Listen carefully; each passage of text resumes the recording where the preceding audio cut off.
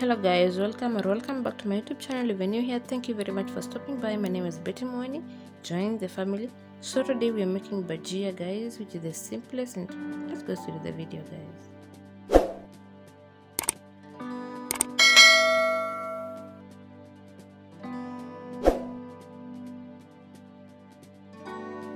You need potatoes, you need all-purpose flour. I used all-purpose flour. You need coriander or dhania. You need food color. I used yellow food color. That is garam masala. That is paprika. Then black pepper and salt. Don't forget salt. And that is ginger and garlic. And then water.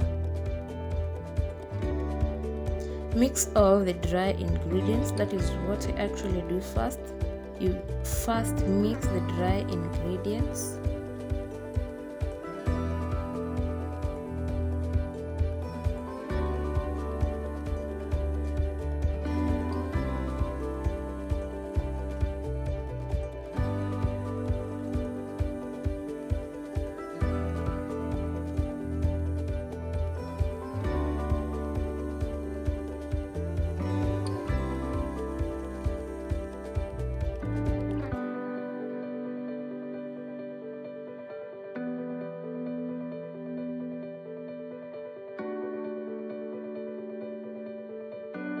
Add water to the dry ingredients and mix them properly.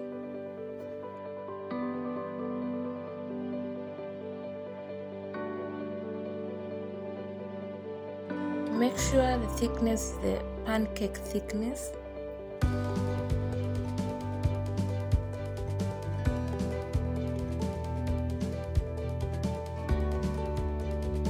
Then after everything is done, add the potatoes.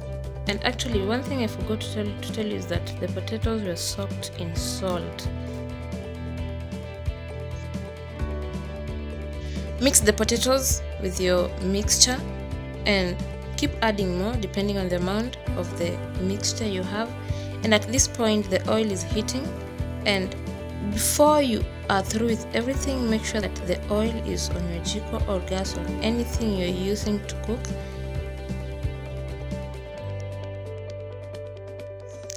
When the oil is ready, now put your potatoes and the mixture, let me just call them bhajia, and let them fry for some time.